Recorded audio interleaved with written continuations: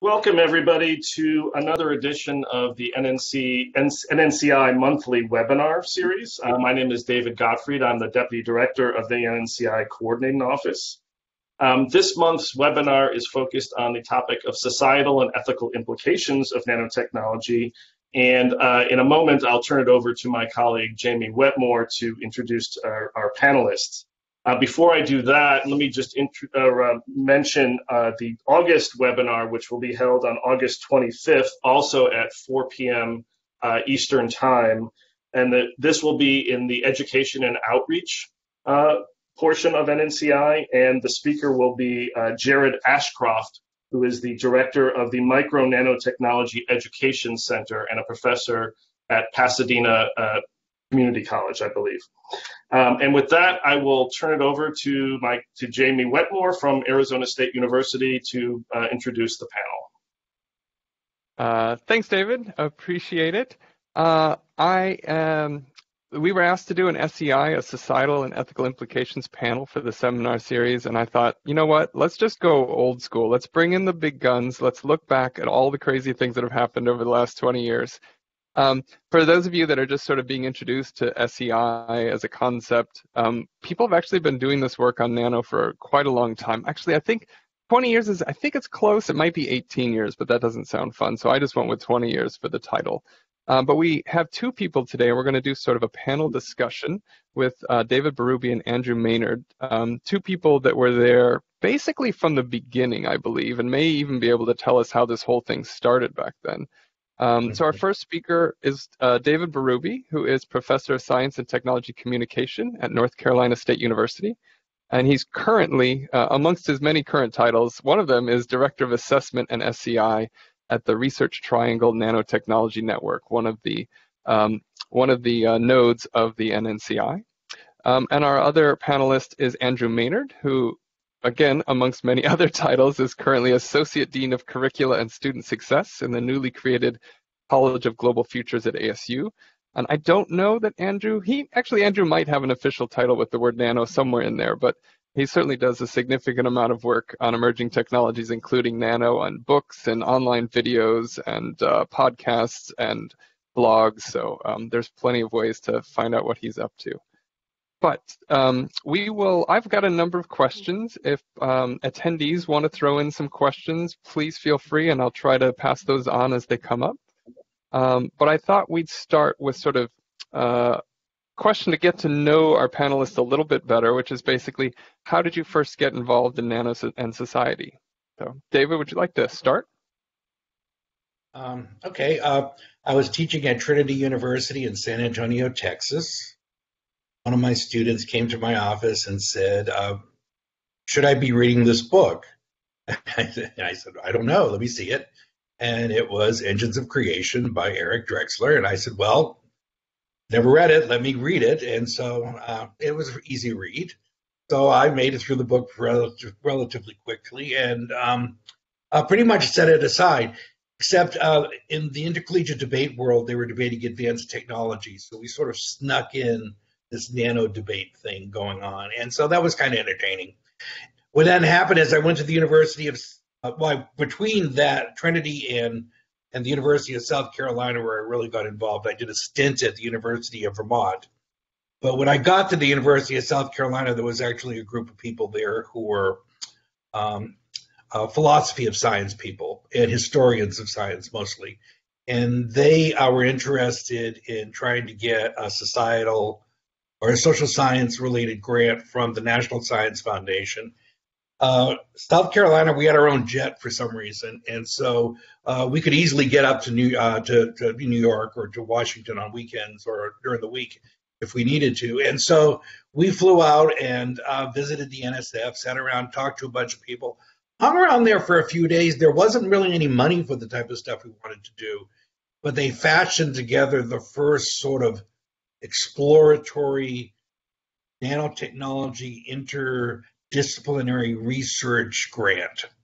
And so it was $100 and some odd thousand. We put a group together, we started doing research, and before I knew it, somebody at Rice University lassoed me into playing with a bunch of folks at the International Council on Nanotechnology is where I met Andrew. So I'll let Andrew go next. And what years are we talking here, David? Oh, I'd have to check my Vita to give you the correct year, which I can. If you want Andrew Are we to... talking? Actually, well, no, I was actually going to ask you what year you read Drexler's Engines of Creation. Because that came out in the late 1980s, but I'm guessing you're looking at late 90s. No. It was around... Check. I can. Relatively easy. I'm pretty good at Engines Creation 86, maybe. Yeah, 86, 87. Which I read it right when it came out. Oh, wow, right, yeah. So you were there before me. And the reason I asked is it's fascinating sort of seeing how long the lag is between sort of those early ideas and then when things began to crystallize around the social and ethical implications. So yeah, I guess I got various points. I actually started getting involved with this, but from the science perspective, back in the late 1980s when I started my PhD. So my PhD was actually on analyzing what we then called ultrafine particles. And I was told when I defended my dissertation in 1992 that it was a great piece of work that absolutely nobody would be interested in because there was not the slightest bit of interest in nanometer-sized particles. So I basically abandoned that for several years. And then sort of towards the end of the 1990s, I was working in occupational health. So that's my initial loose connection to society. Working in occupational health, and there was growing interest around really small particles and small particle inhalation. So I sort of dug up my old notes using electron microscopy and analyzing ultrafine particles and got increasingly interested in nanoscale particles. And I was actually digging through my stuff. So one of the first reports we came out with, this is with Health and Safety Executive in the UK. I don't think they've ever published this. Came out in 1999. It was an analysis of the research and knowledge landscape around exposure to ultrafine particles. So that was one of my first forays into the field. But broadening out into societal implications really didn't occur until I joined joined NIOSH in the United States and got involved with the National Nanotechnology Initiative. So the big step for me, it precedes David's involvement in ICON just a little bit. But I was working at the National Institute for Occupational Safety and Health. I came over to the United States specifically to do research on human health impacts of engineered nanomaterials and to develop initiatives at NIOSH. And it was around about the same time that a group of government agencies under the National Nanotechnology Initiative, and really spearheaded by Mike Rocco and others, were beginning to look at how we navigate the potential risks of these. And I was I think it was the first interagency meeting where we all got together around the table and asked, what on earth are we going to do about this? And actually looking back really cynically, I came away from that meeting thinking, this is an opportunity for our agency to get a bucket load of money out of it. Hopefully I've matured since then, and I really began to focus on what happens in society and what's societally important rather than what's just important for the agency. But that was my into a whole world of emerging technologies and societal implications. And then, of course, a couple of years later, I got involved with the folks at Rice University, especially Vicky Colvin and Kristen Kolanowski, who introduced me to a wealth of talent, including David Berube, as we began to work out how we actually make this technology work for society. And Jamey, for your records, it was called the Nanoscale Interdisciplinary Research Team to support a Center for the Philosophy and Ethics of Complexity and Scale, and to fund initial research in risk perception and risk assessment, funded at $175K, December 15, 2001. Wow. And that was an NSF grant? Yep, that was the first grant that was given. And I think that's where SEIN first appears. It appears in some discussions there, and then it appeared later when I was drafting the NanoHype book. Yeah, it's interesting. SEI is kind of a fun acronym and societal and ethical implications. And I don't think I haven't found any use of it anywhere other than those of us that use it in nanotechnology. No, it is really interesting. So since then, I think like both of you, I've really worked across many, many different fields looking at the societal implications of emerging tech. And not only have I not seen that used elsewhere, but actually I haven't seen that much migrate from what we've learned around nanotechnology into other areas, which is a little frustrating. All right, so we've heard about both of your first sort of forays into nano and society, but it's also clear that the US government and funding agencies all of a sudden decided perhaps this was something that we should get on board with and move forward with. So curious if either of you can sort of explain to our attendees what that process was like and how all of a sudden did money and interest become available from the US government for this work? And if people want to reflect beyond the United States, I'm happy for that to happen as well. Do you want to get first, David, or shall I jump in? Are you starting with Neil? We could go back there, yeah. So quite a bit of this is Neil Lane. Yeah, so quite a bit of this is apocryphal, and so I tell a very tongue-in-cheek story about in the 1990s when the National Institutes of Health were getting a bucket load of additional funding under Clinton. The National Science Foundation was really struggling to find something that they could justify getting equal hikes in funding with. And I'm sure this story is wrong on many points, and I'm sure there are people on the call that will correct me on this. But one of the apocryphal stories is that folks at NSF were sitting around and somebody suggested doing something around nanotechnology and pitching this as a transformative foundational technology that not only is going to change everything in the world, but it's something that the National Science Foundation can take the lead on. And they were smart enough to say, we think we can sell this, but we're going to have to get support from other agencies. So that was the beginning of conversations across multiple agencies with a twofold aim. One, there was a serious aim here, I think, to really push forward science and technology in the States in a fundamental way, in a transformative way. But also there was this idea of raising the profile and raising funding for the National Science Foundation and for basic research here. So that's the story that I've grown up with here. And of course, that caught the ear of influential people, including Neil Lane, who is both director of the NSF, and then he was Bill Clinton's science advisor, and it really caught the ear of Bill Clinton, and then history was made. Well, my story is very consistent with that. It had to do with getting off an airplane with President Clinton, I believe, at Fort Wayne Airport. So you just had to one-up me. I have the apocryphal. I'm sorry, no. You were actually on the plane. It's just a little more data, and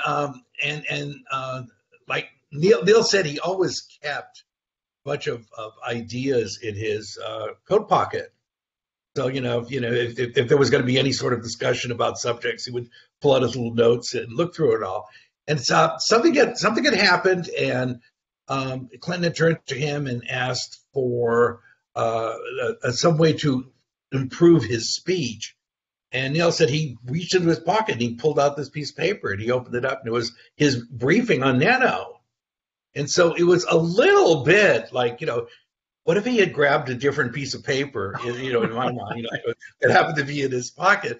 So that makes it a little bit entertaining. But I mean, it's not like it wasn't discussed before, right? They had thought about this and discussed it before, but that was the little link in. And then, of course, Neil, more than anything else, was responsible for me getting involved with the Icon crowd with Christine Kulonowski and Vicki Colvin, because I sort of got involved with you guys via him.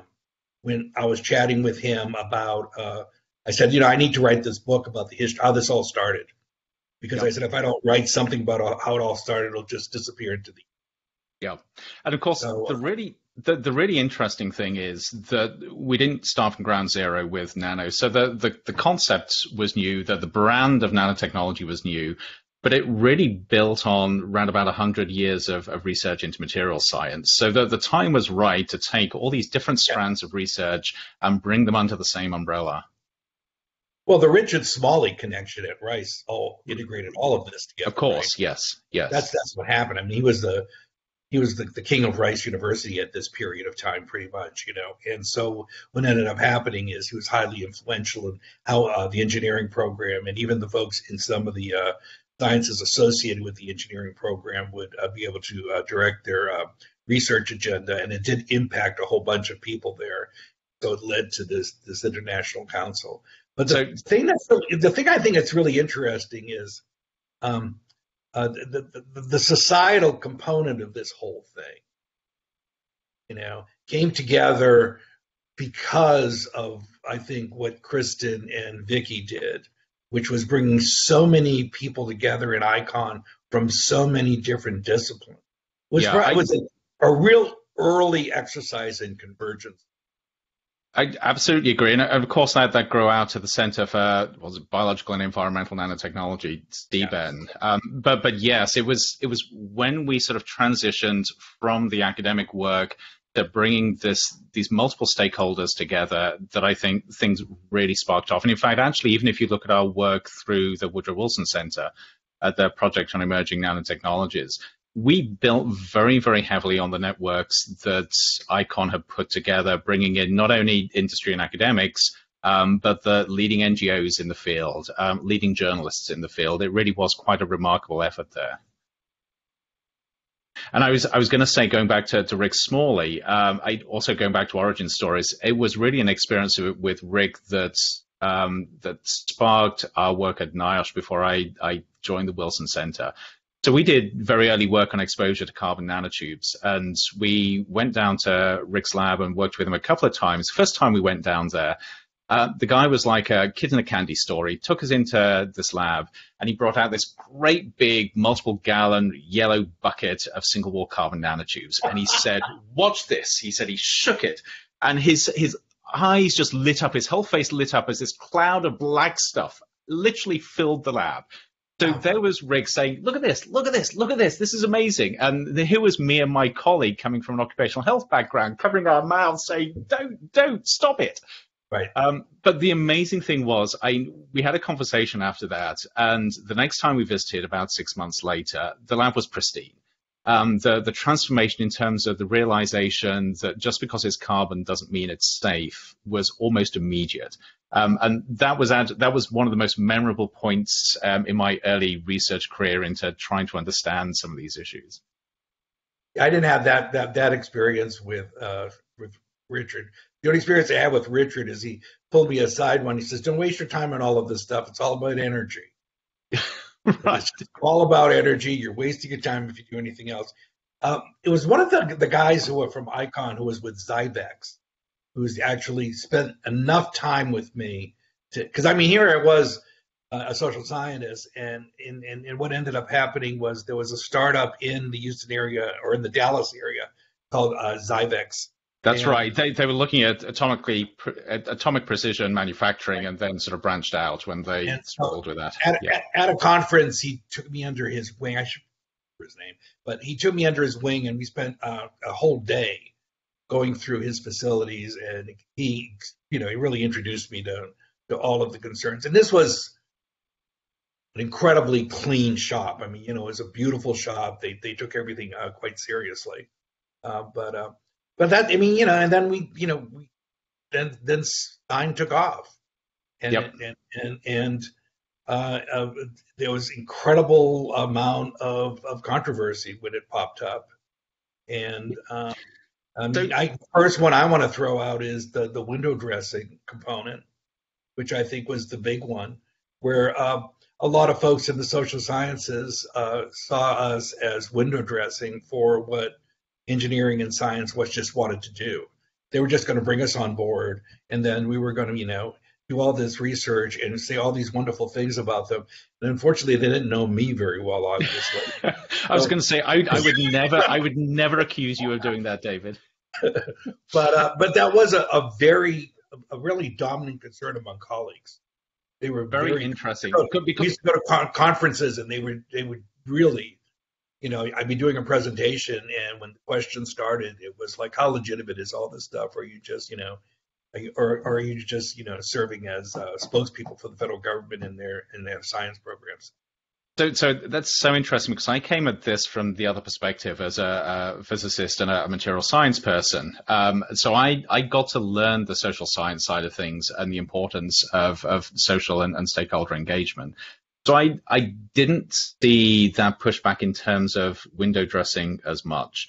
But I did go through the experience of talking to the scientists who basically said multiple things, but usually it was, we're doing the same as we've been doing for years. It's just that this is a really convenient branding, calling it nanotechnology, and we're just going to we're going to sort of navigate through all these weird questions about social stuff.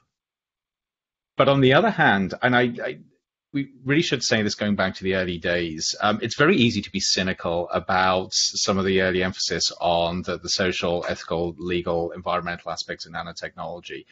But even with that cynicism, there was something unique that happened there. There was a genuine interest in asking, how do we get this technology right? How do we make sure that we see the benefits of it rather than causing unanticipated harm? And I think that sincere attitude drove an awful lot of research and action, in a way that I haven't seen in other emerging areas of technology innovation. And then, of course, we all got cynical right about 2010 again. So let's go back. Let's go back late 90s, first couple years of the 2000s. What are the discussions? I mean, what is nano in society then? What were the kinds of questions being asked? Who was asking them? And how are those answers being shared? Or how are those conversations being moderated? And I think Andrew would agree. Mostly the subject was turning towards human and ecological exposure to nanoparticles. Yep. And that's where there were small groups of people in social sciences who were spending time talking about issues like equity and rich-poor gap, technological spacing, and all of those issues. But I think the main push at the beginning was, is this fundamentally safe? And it did produce a little, again, the second level of discord was almost all of the funding that was going to societal interactions was associated with health, not with these other issues of fairness and equity stuff. I mean, the whole subsequent, I guess, webinar we're going to have, this whole outreach engagement webinar is the ground that the folks in the social sciences saw as their own and occupied as societal interaction research moved down the line. And so they developed that component of it. But initially, it was predominantly, I mean, my first articles were technical articles about nanotoxicology of nanoparticles found in sunscreens. Right. So there was also a large component of public perception there. So certainly a lot of the early concern was driven by what happened with GMOs, especially in Europe, where people had seen a promising technology where the rug had literally been pulled out from underneath it because of a public backlash. And it was obviously a very complex public backlash. It wasn't simply due to public ignorance. In fact, I don't think much of it was due to public ignorance at all. It was due to how the introduction of the technology had been managed and how industry had played a role there. But there was a very real concern with nanotechnology that, as starting off with the US government pushed for investment here, US industry pushed for investment, and then that went global, that we would hit a brick wall like we did with GMOs. And so a lot of those early conversations were about, how do we avoid this? How do we both help people understand what we're actually trying to do? How do we make sure that they've got what certain people thought was the right perception of nanotechnology? How do we listen to their concerns and manage those concerns? And that, in some ways, it was very foresighted, I think, because we had the research community asking serious questions about what consumers think, what the public thinks. How do we identify when we're going to get a potential backlash and how we're going to manage it? Of course, there were challenges there and a lot of misunderstanding, but at least we were asking important questions early on. And that was, I mean, I think you have to understand, when this was first being, contemplated among the social scientists, we understood what happened with the GMO phenomenon very well, because we've been researching it in communication sciences. I mean, people have been researching that event, and the GMO phenomenon that occurred in mostly out of Europe, was, I mean, there was a point of time where peoples in Africa were actually rejecting food assistance under Public Law 480 because it was associated with genetic engineering of seeds, and Right. really can be correlated to malnutrition and death. I mean, it was that much of a problem. And we understood, like, and I've been always close to the agricultural part of nanoscience. People may not want it in their food, but goddamn, these nanobits are great as sensors, and they're a fine way to do precision agriculture, right there. And so we understood where that difficulty and tension was going to be. Right. Right. Something like I mean, I've been working on pandemics, obviously, recently, and I've been getting off the phone going, if you hesitancy folks, I mean, if the guys in the government had just got hold of the social scientists before they started approaching this forsaken vaccination program, we would have had a better shot at it. Right. We have all this data. And we come back to lessons not learned. Yeah. We have all this data, Yep. and they just don't pay attention to it, and we got our foot in the door. Yep. And then, Yep. then you had a lot of interesting people come up with a lot of different approaches. Some were successful and some weren't. So just with nanotechnology, I want to jump forward because something really fascinates me here. You go back to the early 2000s, and there was all this angst around public perception. And you had those surveys where people were asked, do you know what nanotechnology is? Are you scared of nanotechnology or not? Multiple surveys. We did an awful lot to try and help people understand what the technology was and where it was going, but also change how the technology developed. But now, if you look at the debate around the social impacts of nanotechnology or the health and safety impacts, there's nothing. Companies are out there doing stuff and nobody's asking any questions. I mean, people are spraying carbon nanotubes onto stuff, and the only commentary you get is, how cool is that? So, and I don't know whether this is a good thing or a bad thing. You can argue that it's a really good thing because you can sort of say, somehow we diffuse the situation. We've now got a situation where nanotechnology can sort of go full steam ahead and nobody is putting social roadblocks in place. And maybe possibly because we've had the right conversations. Or it might be a bad thing because people have just got tired of the conversations and they've moved on. And I'm not quite sure which way it's falling yet. Well, the other alternative is people never listen to any of the conversations anyways. Right. You mean it was just a bunch of us talking to each other and nobody else was listening? Talking to each other. And the biggest influence we had wasn't on the public, but on each other, which might be good. Right. That's interesting. Yeah. Certainly made a few careers. Yeah. So let's talk about the public back then just a little bit. So Yeah. in 2002, Michael Crichton releases a book called Prey, Yep. in which nanobots do unspeakable things, and life on Earth doesn't end up so good. Were both of you, I'm sure, read this soon after it came out, and you probably knew that immediately the rights to create the movie were purchased. Yep. By Fox. I remember back then everybody was sort of waiting. Will they release the movie? When will it release? And what reaction will the public have? And how will that impact Nano as a whole? Were either of you cheering for this movie to be made? Were you dreading this movie to be made? Did you have a box on your wall break glass if Michael Crichton's movie gets released? So I can tell you, and again, there are people on the call that I'm sure will have stronger recollections than me, but this was when I was very heavily involved with the National Nanotechnology Initiative, and there was panic. We were having calls and meetings saying, what are we going to do? Number one, what are we going to do? Because this best-selling book is out there. It's going to turn everybody against nanotechnology. And part of that conversation was, well, you know what happened when Jurassic Park came out? It turned people off GMO and genetic modification. What happens if the same happens with nanotech? Of course, the fallacy there was actually Jurassic Park led to an increase in interest in biotechnology, but that's an aside story. So there was panic. And then when people heard that Fox had bought the rights, the panic just went through the roof. And it was just incredible, the conversations about how the world was going to end around nanotechnology because people were going to see this movie.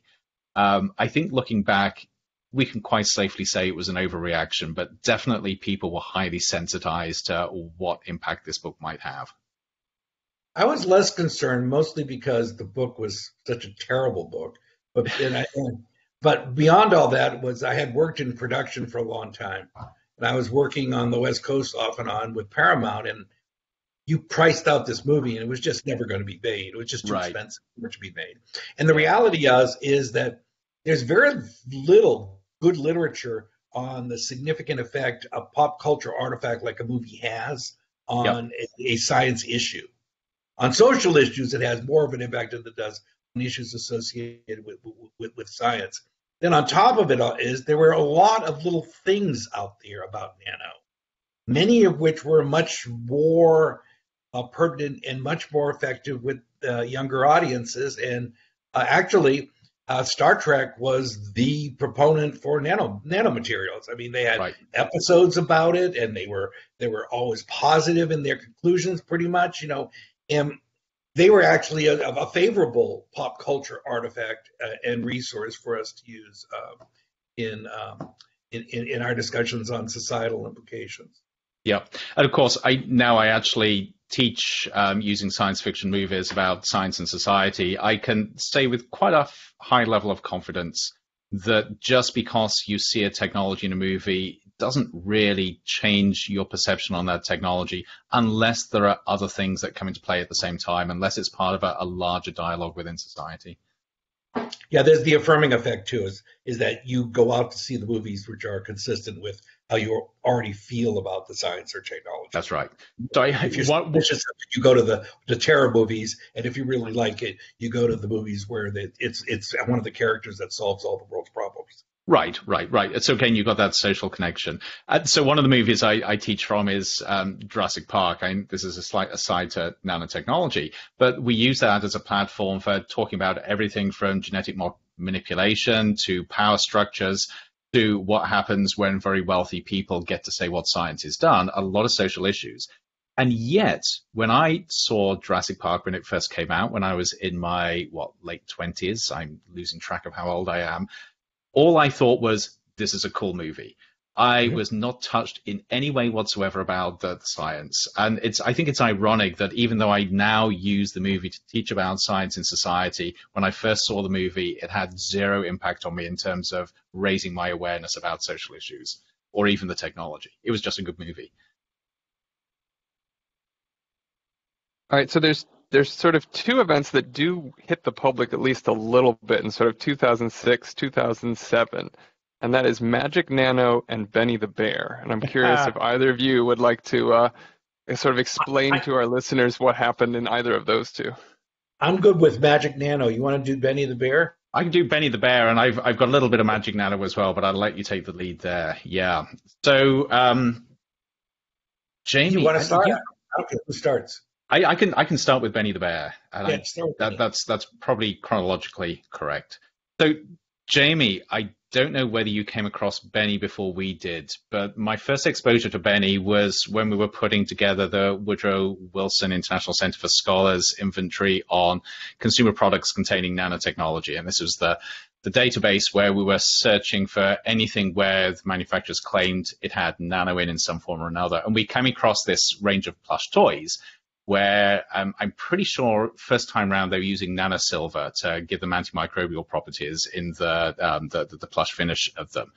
And so we put them in the inventory, and that led to a whole discussion sort of both with us and the company and in society more generally about whether this was a good idea, whether we really should be giving kids toys where they can suck on them and be ingesting nanosilver. And there was such a fuss around this that the company actually ended up not making the toy or initially taking the nanosilver out. But Jamey, you ought to dip in here because you ran with the Benny the Bear story.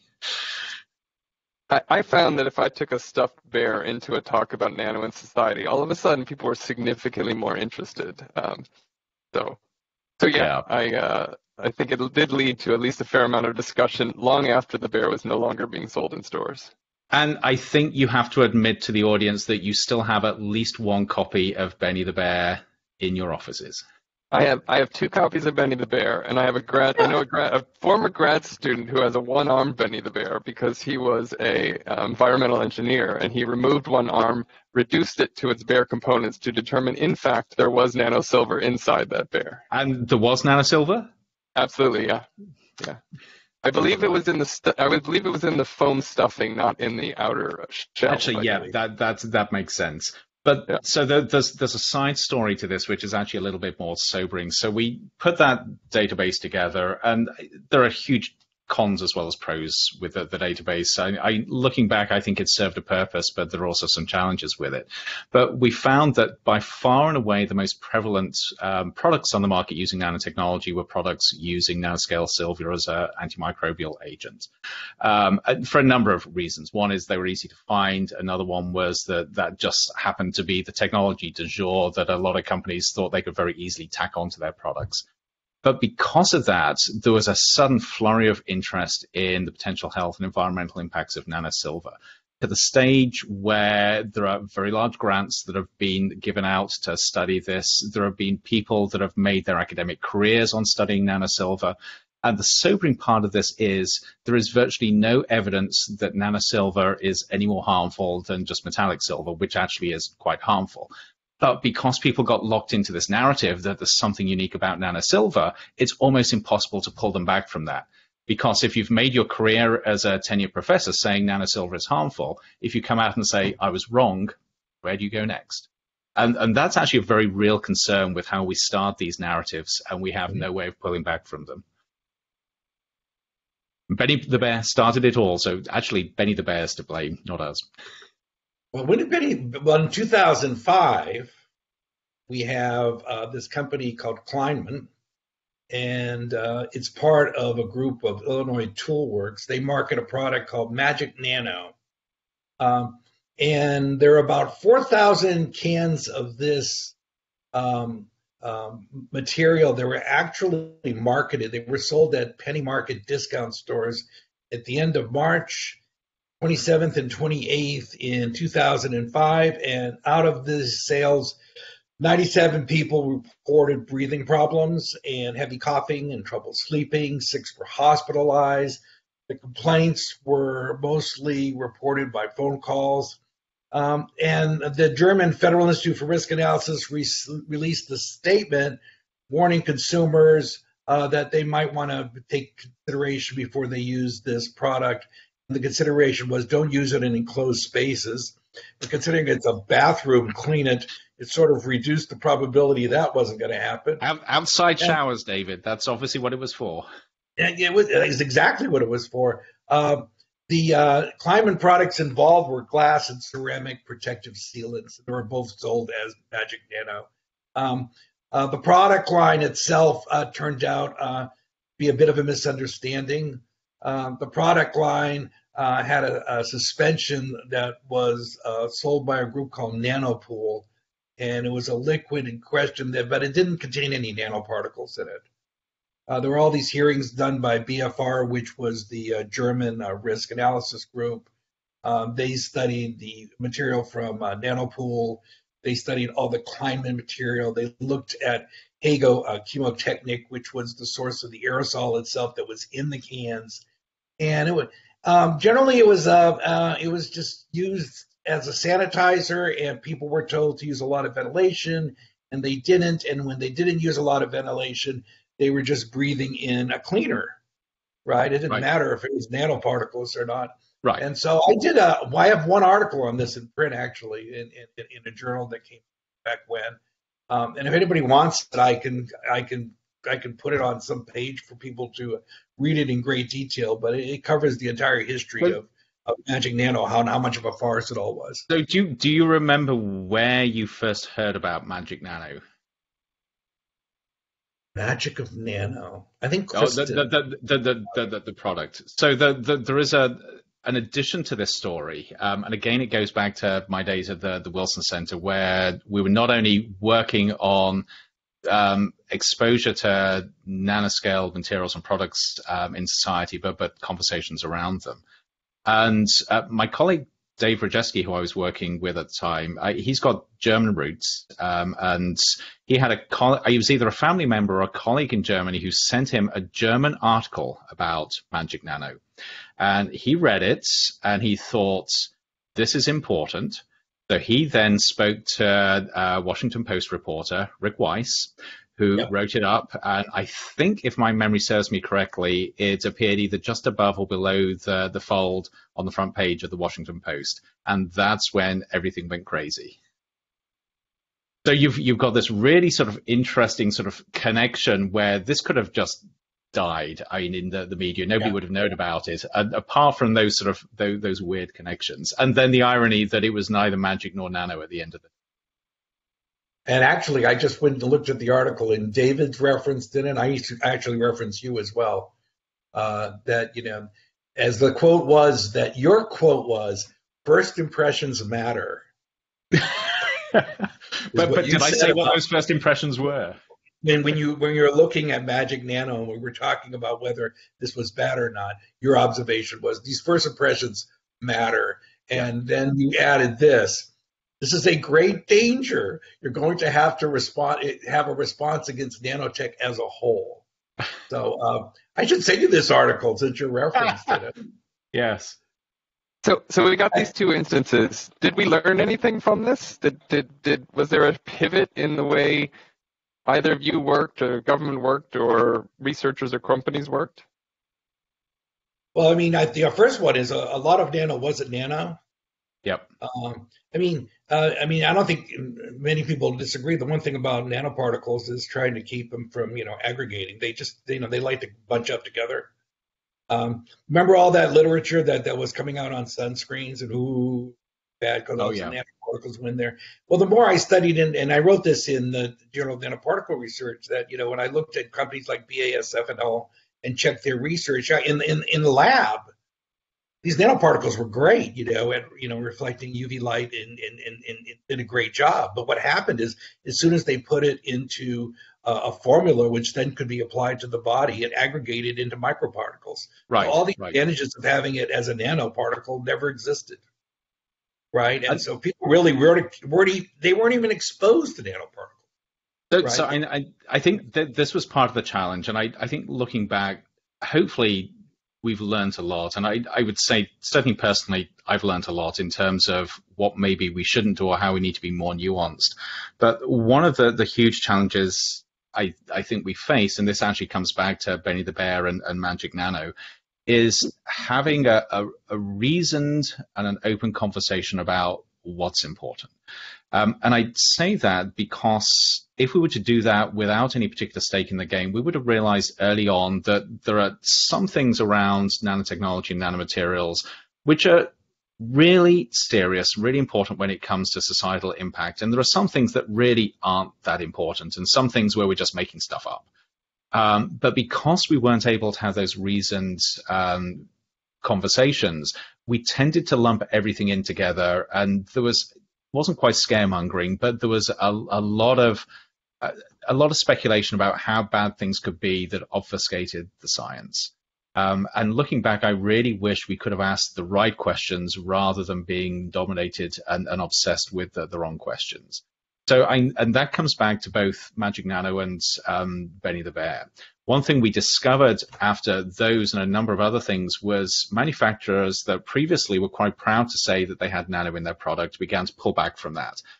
They still used the same sort of technologies because they worked for them, but they were very careful in terms of what they said about that technology and what they called it.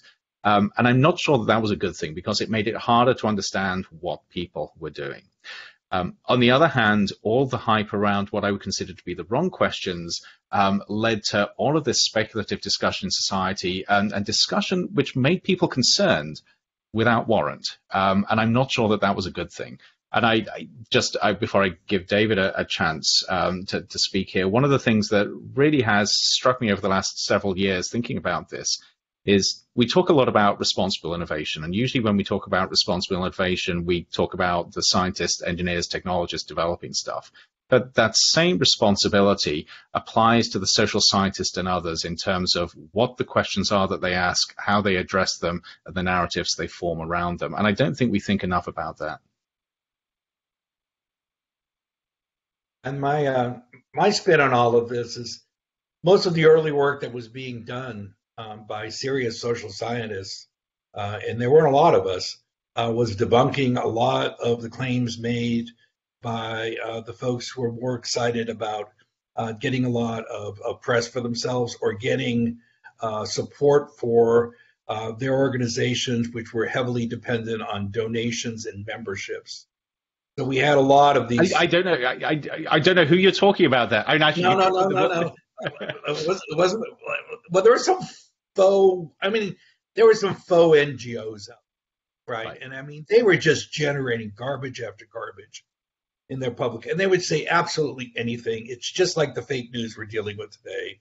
And you would take, and I did this in one of the articles I wrote. You would take a page of what they said, and if you went down every one of the single citations, you would find out that the citations were taken out of context, or they didn't, relate to exactly how this application was taking place or what this product was. The other group, which was infuriating, at least to me, were all of the folks who decided they didn't like technology, period, and decided that that was a reason you shouldn't like Nano, which, of course, is a logical problem on a massive scale. And I went to NYU, so I had to deal with Neil Postman before he passed, right? And Neil Postman was teaching in the College of Education where you could take elective courses. Neil and I never got along. And the reason Neil and I never got along is because of his absolutist claims that technology was going to just destroy the planet. It may, but it also may save the planet. And this, I think, was the big problem we had with NNCI. There were a lot of folks who got involved with it who said, technology is bad. It doesn't help all the social classes. You're going, yes, that is true. That is very, very true. That is an argument for the redistribution of wealth. That is not an argument to de-technologize society and go back to a tribalism. Right? No, I mean, there has to be better ways of doing this. And I think all of that tension took place. So you never got in SEIN what you really expected might go there. Yep. And you sure the hell didn't want to chase out the folks who were doing the serious research in health, human health, and ecosystem health, because they were actually producing data, a lot of data, that gave us something to study. And it was always this incredible tension, even in the social science group, about what was relevant and what was not relevant. Like we're dealing with infrastructure networks right now. And I think there's big societal issues here. But I think the societal issues need to be specific to an infrastructure network, not just to nanoscience. Right? We're talking about characterization and we're talking about fabrication. This is a different thing. So the way we critique that is different from the way we critique technology at all. Go ahead, Dan. I was going to say, I think I had a slightly different takeaway from those interactions, but I think one of the things that really stands out from what we experienced is the importance of agendas within different groups. So nanotechnology was anything but agendaless. Every single group, whether it was researchers, government agencies, businesses, civil society, they had an agenda where they were trying to co-opt nanotechnology to reach certain ends. And I think the point at which I realized that was the point that I began to understand how you could actually work at the nexus between those different groups, understanding what their motivations were. But at the same time, incredibly frustrating if you're trying to do something that you think is important and you're working with groups that are trying to co-opt what is happening for a different set of reasons. What I would say, though, is especially with civil society, those early years of nanotechnology were when I learned to work with and respect civil society groups despite all their frustrations. So I think I would agree with you on every point you made about these groups. And yet I would say that you can also look at what they're doing through a different lens, where they have a different set of social objectives and they're looking at the levers they can pull and the buttons they can push to achieve those objectives. And I had very, very productive relationships and conversations indeed with a lot of these groups, at the same time constantly being very frustrated with how they messaged and what they did. But I still have really good relationships with a lot of those people. All right, we have a question from the audience from David Moak at Montana State, wondering if nanoethics should be considered a new and emerging field of scholarship, an extension of other types of scholarship, and whether there's any unique nano aspects of ethics that we should be thinking about. David. That's a mouthful there. I'm not sure unless they could come up with some specific area of ethics. I mean, like I've written papers on communal ethics. I've written papers on astrometry. I've written papers on many different fields, but I mean, it depends what you're talking about here, right? I mean, is there something ethically unique about nanotechnology per se? I don't think so. Yep. I don't think so. It's a platform technology that allows us to make a lot of things a little bit more efficient and better. That's primarily what it's done, and it's contributed to a lot of different areas. But I think Angie is right about the everyone comes to this. They're stakeholders, right? They don't have their own stakes. They come to it with their own idea of what is good, and you've got to be able to work your way through it and engage in debate and argument. And like, I think no one is free. No one gets to say whatever they want to say without being subjected to being debunked and rebutted, and they have to deal with it. But I'm not sure I've ever come across a singular thing specific to nanoscience per se that is ethically unique from other forms of technology. I think that'd be really hard to find. I would agree with a bit of a nuance there. So I grapple a lot with this, but very specifically in the area of artificial intelligence ethics, which is the big thing at the moment. And I argue very strongly that is an inappropriate focus, because when you're talking about ethics, you're talking about what is right and wrong within different contexts. And it is very hard to make that technology specific. Even harder when you look at nano, where I've argued for years now that working at the nanoscale or nanotechnology is a useful way of branding a certain approach to things and a certain way of doing things. But there is nothing unique about nano. It's not as if everything suddenly changes when you get below 100 nanometers. We know that from health impacts and environmental impacts. And certainly, if it doesn't apply to health and environment, it's not going to apply to ethics. So I think if you're not careful, if you try and make something around nanoethics, you close off a lot of avenues of investigation and a lot of conversations. The one caveat here is, if you look at technology innovation more broadly, I think we are beginning to do stuff which does raise very serious ethical issues, which touches on nanotechnology. And that's the ability to fundamentally manipulate the world around us at the atomic scale. So whether you're looking at biotechnology and manipulating DNA, whether you're looking at materials and manipulating them at the atomic scale so you can create materials with very unique characteristics, or when you're combining bio and materials with cyber capabilities and AI capabilities, which allow you to fundamentally change the reality we're living in. That's when a unique class of ethical questions arise. It's not nano-specific, but it is technological capability specific. Yeah, Jamey, I often argue it's what happens when you have true convergence, right? When you have all these sciences coming together, and they empower each other, and they empower each other at a level far greater than anyone singularly. I would agree. That's where you have the problem. I once had a really good interdisciplinary conversation with some nanoscientists and engineers because they asked me why I studied nano. And I said, well, why do you call yourself a nanoscientist and engineer? And they said, we don't. We're chemists. We're physicists. And where does the nano come from? And they said, well, that's where the money is. That's who funds us. They want us to call it that. And I took them, I said, exactly. And then all of a sudden they realized, oh, my God, you have the same approach we did. And we were able to get along quite well after that. Yes. All right, we only have a few minutes left, so I'm going to ask the big question. Did either of you make predictions back in the early days about the future of nano in society, and did they or did they not come true?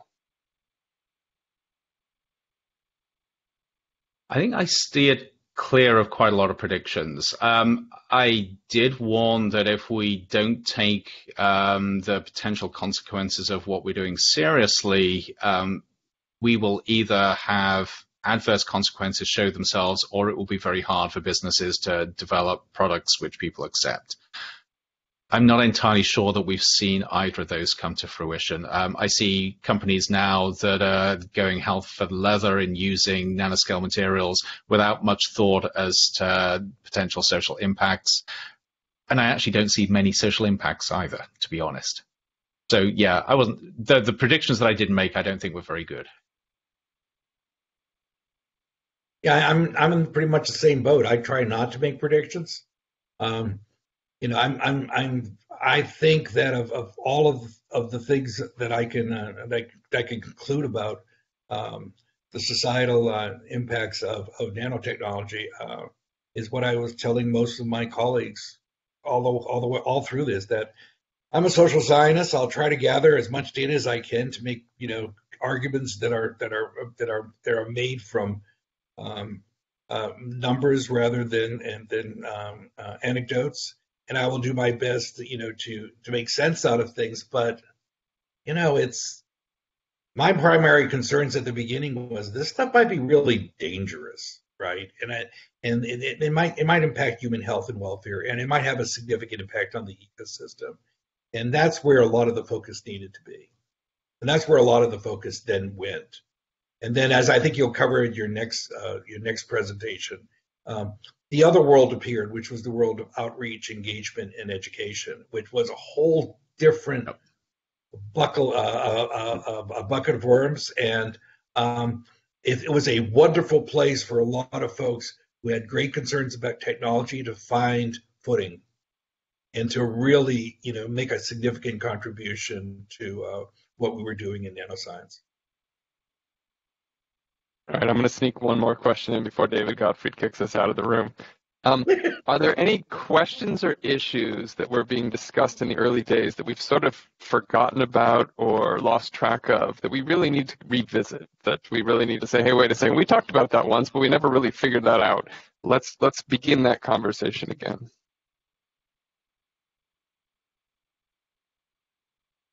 I think in the early days, we were having fairly sophisticated conversations about what it might be about engineering stuff at the nanoscale, which raised unique social concerns. And that got lost really quickly. It actually got lost very quickly when regulators got involved because they needed something simple and quantitative to measure. They weren't really interested in nuance. And as a result, I think we've lost conversations that are more broad about unique consequences of how we're doing stuff in science and technology. So I would love to be able to get back to some of those conversations. Yeah, I'm pretty much we feel almost exactly alike there. It's science and technology is fascinating. I was probably a physicist in my previous life. But the thing that fascinates me about this whole field is I look at the world around me and I look at all the inequalities and I look at all the problems we're confronting and I go, there has to be a way out of this. And I think the way out of this is some combination of treating people better and finding ways to take the world we are living in and we're perpetuating and making it work to the benefit of everyone. And I think that's where we have to be. Unfortunately, it's a hard play, and COVID notwithstanding, it's a hard play. Well, thank you both so much for joining us. When I had my thoughts of who would be the dream team for this panel, that you two names came right up, and I'm so glad you were able to join us for this. I don't know if David Gottfried, if you have any final words, a reminder of when the August seminar will be. But in the meantime, I'm going to clap from where I am. And thank you both for sharing your 20 years of knowledge. It's been a pleasure. Maybe 30 years or 40 years of knowledge. I just want to jump in and thank both Andrew and David, and of course Jamey for moderating and setting up this session, and thank all of our attendees for joining us. As Jamey said, just a reminder, our next webinar will be on Wednesday, August 25th, also at 4 p.m. Eastern Time. And you can find the information on the NNCI website, www.nnci.net/events. We'll see you then. Take care, everybody. Take care, guys. Be safe, everyone.